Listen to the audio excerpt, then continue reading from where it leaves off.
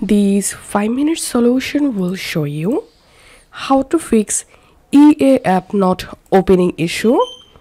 So if you're trying to launch the EA app but you're facing issues with opening, follow these easy steps to fix it.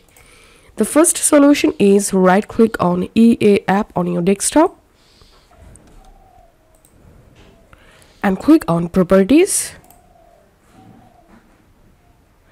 and here select compatibility and check this box, run this program in compatibility mode for, and if it's Windows 8 selected, you have to select Windows 7, and then check this box, run this program as an administrator and click on apply, click on OK. After doing these settings, try to relaunch the EA app and check the issue.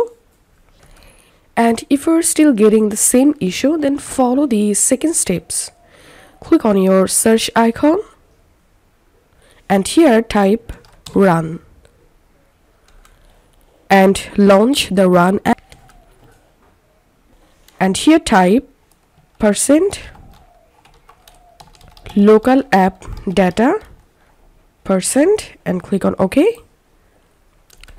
And now you will get this file manager folder. Here you have to search for electronic arts, and now we have to delete this folder, but before that click on this arrow icon and from here make sure to exit the EA app. Once done, delete this folder.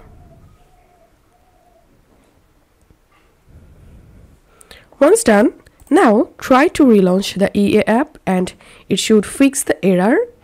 If you find this video helpful, make sure to subscribe 5-minute solution. See you in the next video.